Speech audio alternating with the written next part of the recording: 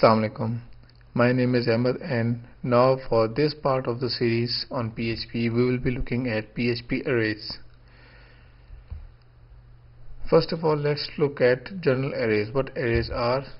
Arrays essentially are consecutive memory locations, have the same data type. For instance, a group, instead of declaring 10 variables of the same data type for storing 10 different numbers, we can create an array. It will be consecutive memory locations. Consecutive memory locations mean that in the RAM, consecutive memory blocks, one after the other, will be reserved for that array, and all of them will have the same data type. This means that once created, it cannot be resized. Why? Because being consecutive means that at the time of declaration, that area will be reserved. How much area will be reserved? The area required by that data type multiplied by the number of blocks in the array. So this will be the total size of the array that will be reserved in the beginning and cannot be resized. And the size must also be determined at compile time. So these 4 points generally explain how arrays are available in different programming languages. And if we are to visually demonstrate an array, this is how it would look. For instance, an array of 10 size for storing integers will look like this. Arrays always start with 0 index, and the number will continue till the total length, that was 10 minus 1, 9, because it is starting from 0. And it can store any integer number because this array was created for purpose of storing integers. Now let's look at arrays in PHP. What makes PHP different from other programming languages with respect to arrays is that any variable can be changed to an array. In other programming languages, the array must be defined and the size, everything should be determined at compile time. Whereas in PHP, as we have already seen, that PHP has variant data types. So changing the contents changes the types. Similarly, changing a normal variable, for instance changing a normal string variable and giving it the contents of an array, will automatically change that particular variable into an array holder. Arrays can contain other arrays. Now this is different from other programming languages. All programming languages do have a concept of multidimensional arrays, but here what we're talking about is that an array of 10 size may not contain just values, but any particular index may contain further arrays, and that array may contain further another array, any index of that array, not all. So that is a very flexible mode of storing numbers in arrays in PHP. Then indexes are dynamically added and dynamically removed. That is very convenient in PHP. Of course, it is so flexible that sometimes it is even confusing in the beginning. And arrays, of course, will automatically grow. You don't have to redeclare arrays, move data from one array to another. All that happens automatically. So for instance, this is an array and I'm same array, and this part, this second index, I want to store another array in this part, but the rest I want all of it to remain as integer storage. So this is easily possible in PHP. Plus note that any PHP array index can store any data type. Here we have integer, this is also integer, this is another array, and now this array index is a string, this is another string, it is 4 but in double quotes, an integer, a boolean. So this is a very flexible mode of storing data in arrays. So now let's go to our website.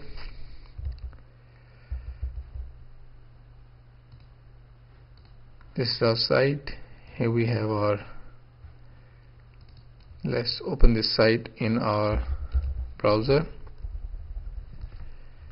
and here we have the text editor, blank text editor. Let's create a variable and give it some name. arrays in PHP. Refresh it,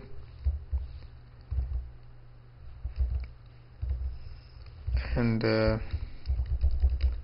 let's echo this, arrays in PHP. Okay, now what we can do over here is that all the time we do need this.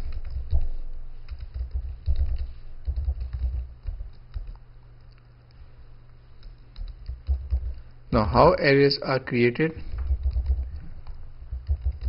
This is how an array is declared. This is an array, a blank array with nothing in it.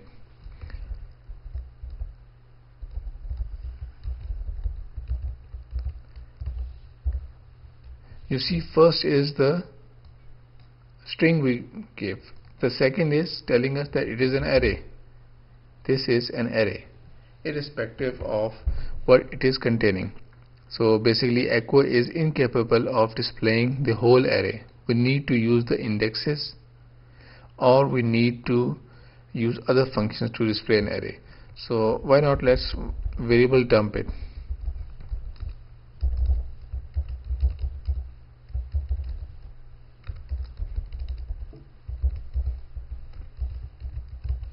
Refresh it. So this is telling us that this is an array of 0 size and containing nothing at all. Okay, now let's give it 10. Come over here, refresh it. You see, this is different from other programming languages. Over here, in any other programming language, when declaring arrays, the thing that is given in the bracket is basically the size of that array. But here, this is not the size. This is what? This is a value that will be stored in this array. So now we have an array having only one index, and that index, which of course is numbered 0, contains an integer that is of value 10. This is what is understandable from this part. Then we can have a boolean, then we can have some text, and of course always we can have a floating number. Refresh it, and this is how it is explaining to us. Now this array, we have given it 4 values. 4 is the size of the array. On the first index it is integer 10, on the second index it is a boolean, on the third, sequence wise third but number wise second, is a string of size length 4 containing text, and on the last third index number wise we have a float 56.3, 56.3. There's another way of easily representing it, and that is using the pre-tag of HTML. Pre-tag is used to preserve the spacing, white spacing. Otherwise HTML5 ignores white spacing. Refresh it. You see, now it is even easier to understand and read this part. And as in one of the previous videos, I told you that there is a dedicated function for printing arrays, and that is print R. Refresh it. This is even a more improved way of displaying the data. That this is an array, first index 10, 1 is basically, this is true. That was variable dump. This is just printing the values of that array, print R function, and these are the subsequent values, further subsequent values. Now for arrays we don't need to, again as I said, that we don't need to redefine it if we need to add another value. For instance, I need to add a value of 200 to this array. All I need to do is, this is 0 index, this is the first, this is the second, and this is the third. So what I'll do is, fourth index will have 2000. Over here, let's go over here, refresh it. A fourth index is automatically added and 2000 is displayed, is stored in it. Okay, what if we don't need to even remember this number? Just give it like this. Refresh it, it's even still working.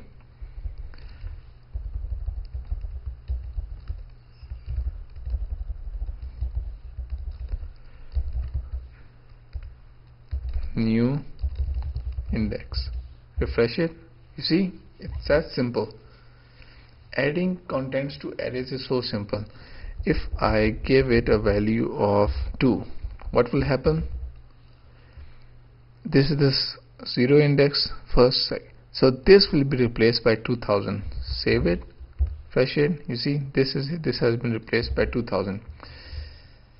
So if an array sees that a new index is given and that size is already, that index is already present in that array, override will exist. If that was a new index that does not exist in that array, or we didn't even give it any index, so it will create a new index for us and the array will work just fine. So what if we give a big value, for instance 6? We know that this array, it doesn't have 6 sizes, it has only 5. 1, 2, 3, 4, 5. I give it a value of 6 and you see 6 came over here. So the numbering doesn't has to be in sequence. Of course this will create a problem for us if we use loops, but anyway it does work like this. There is another way of fixing this problem. Let me repeat it once again. I gave a different number, a number that was out of sequence. 6, this array size was supposed to have an index of 5 now, but I gave it an index of 6, skipping 5. So what it didn't give me any error. In fact, it did accept it and it skipped 4th and the 5th value. So now what will happen? If I use loops, of course 4th and 5th are missing, so it might give me an error. Let me show you how it will work if I try to access the 4th value or the 5th value. Refresh it. So you see it is telling me that undefined offset 5. So this is giving me an error. So of course this is not possible now. But there is a special function in PHP to fix this problem. Array values, refresh it. You see what it did? Let me show you one more time. Copy it, take it upstairs, refresh it. Now look, this was our original array. We added the 6th index. Then we called this function, passed this array. It went passed through this function and came out as array, and we reassigned it to that same name. And now when we print it, look at it. Basically it has re-indexed that array. That array is now from 0 to 1, 2, 3, 4, and it's working fine, perfectly fine. So this is one way of adding to the size of an array. There are other ways also. For instance,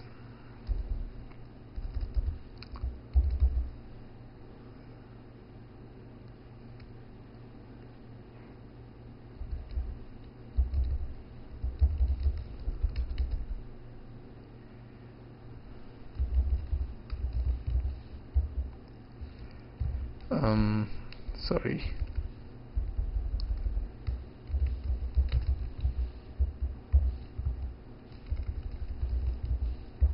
It was, I think, array push. I'm forgetting it right now.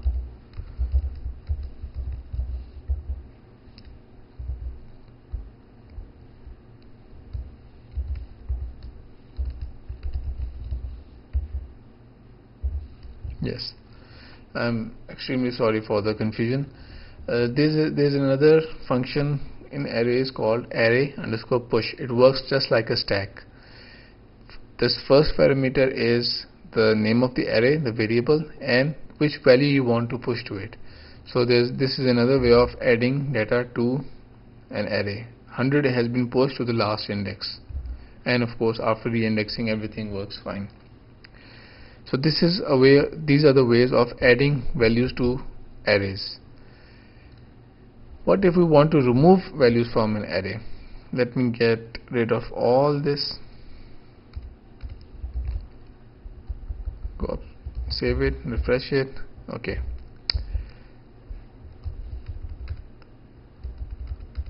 to remove value from an array, all we need to do is use the unset function. I am telling it to unset this index A2. Save it. Over here, go refresh it. You see the second index has been removed. 10 true text, this has been removed. And of course we can again use that array function, or we can simply,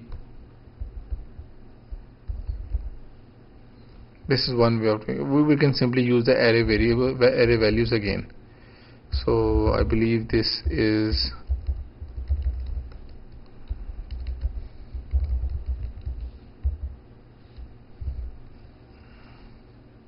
you see now what happened.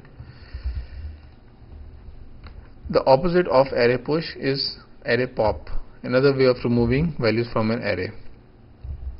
So this is how values can be added to an array, values can be removed from an array. Arrays can also be used to store, array indexes can also be used to store another array. For instance, on the 0 index, I am adding another array. And how will I assign values to it? 0 index 0 is 100. Over here, let's go refresh it. You see now on the 0 index there is another array, and that array contains 100 value, or maybe more values we can add. It's a kind of a sub array.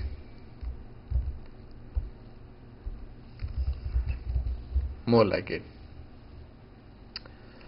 So arrays can store any data type. Array can be truly dynamic. Any index can be added anywhere. Reindexing is possible. Arrays values can be pushed in an array. Values can be popped out of an array. Array indexes can be unset, and arrays can even contain sub arrays.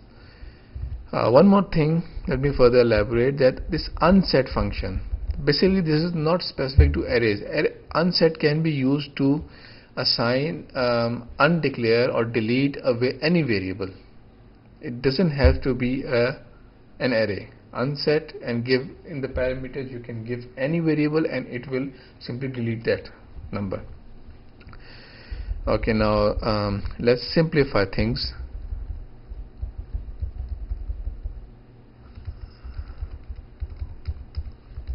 Concentrate on an integer array.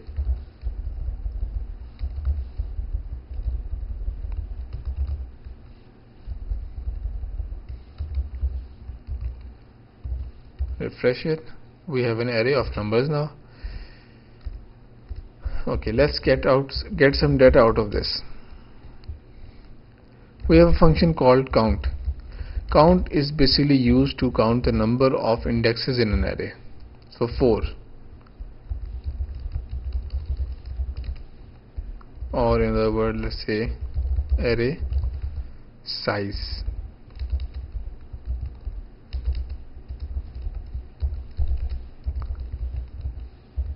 Array size is 4. Then there are other functions also.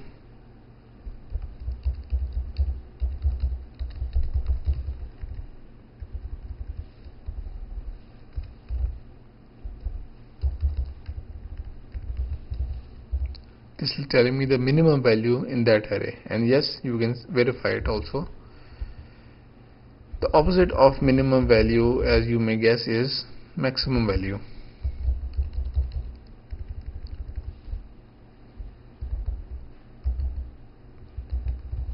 Refresh it, and this is what we are getting, that 1212 is the maximum value, as obviously readable from this example. Okay, now we have another function that is called sort.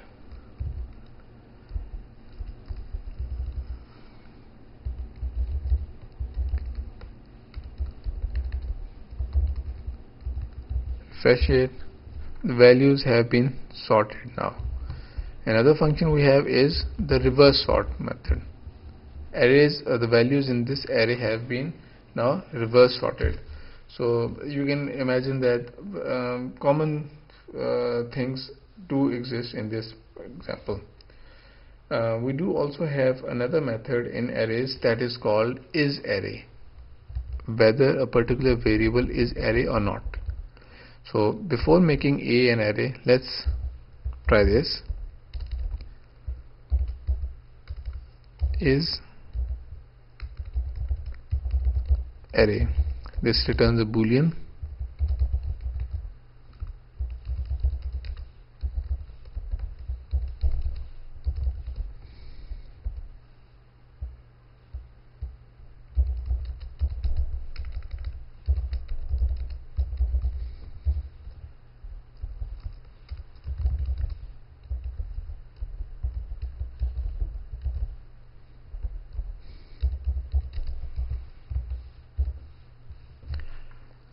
A is not an array. Copy it, take it down after making it into an array, and now it is telling me A is an array. So this function is telling us that whether this variable is an array or not, is storing an array or not. Arrays can be used as stacks. We just saw it. We just pushed and popped the values. Arrays can be used to sort, reverse sort, show the minimum value, maximum value, count, etc. Now what if we need to search a particular value in an array?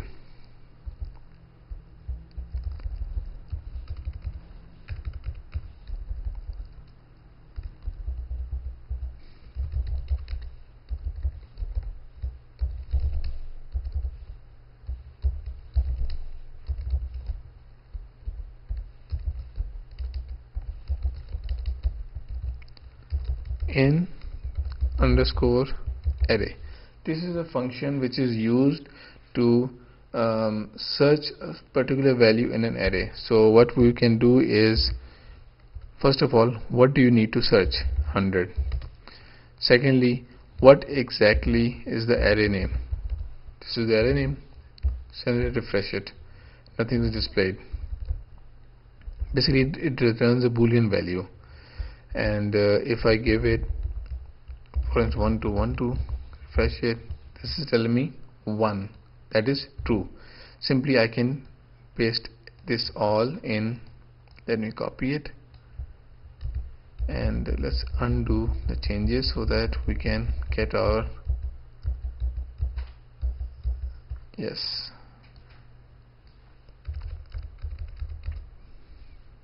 Now instead of this isArray, let's use out this function in array, found and not found. Go over here, refresh it, found 1212 exists. How about 1312? Not found. So array searching is also possible using the built-in functions of arrays. So this is basically a simple view of arrays. Now let's see a different topic in arrays, that is associative arrays. We have used right now we have used the standard indexing thing, that is 0, 1, 2, 3 numeric indexing. PHP arrays also make it possible for us to use key values with arrays. Now we don't need this. Hopefully you are clear what it was. What are associative arrays?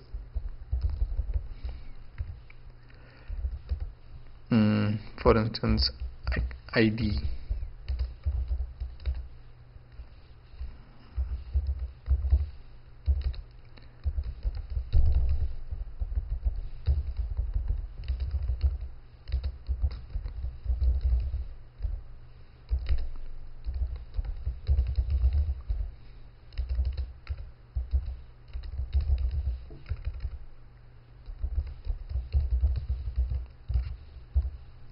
You get the idea?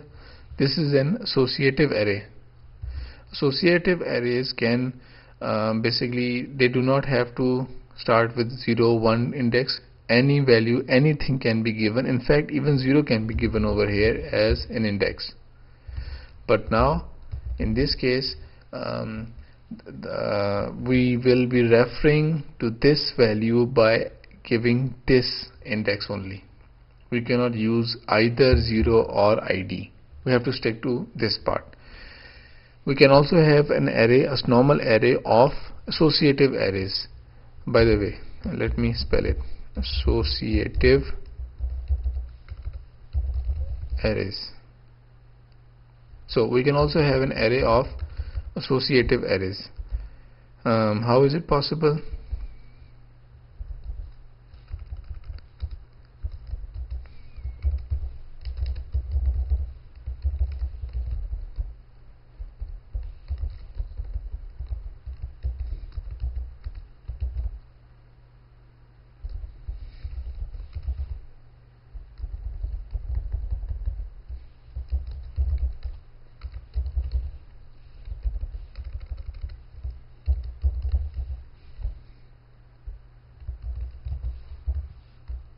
You see, this is how it is possible.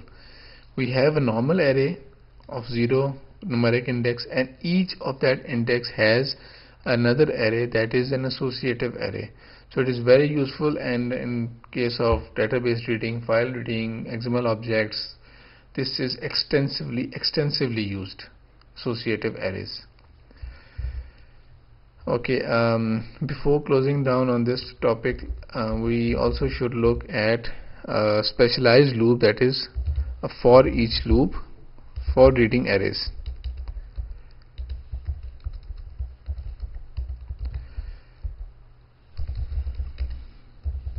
For each loop, the syntax of for each loop is that, for instance, I have to write over here for each a as, let me give it a proper name, for each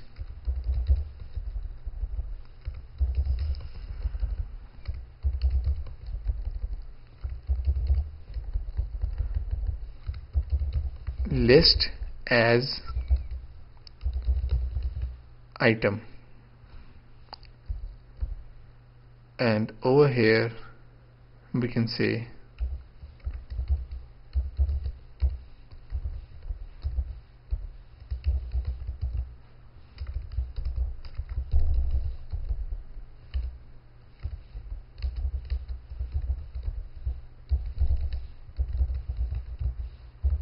refresh it. It's working. Let's understand. Okay, this is giving me an error.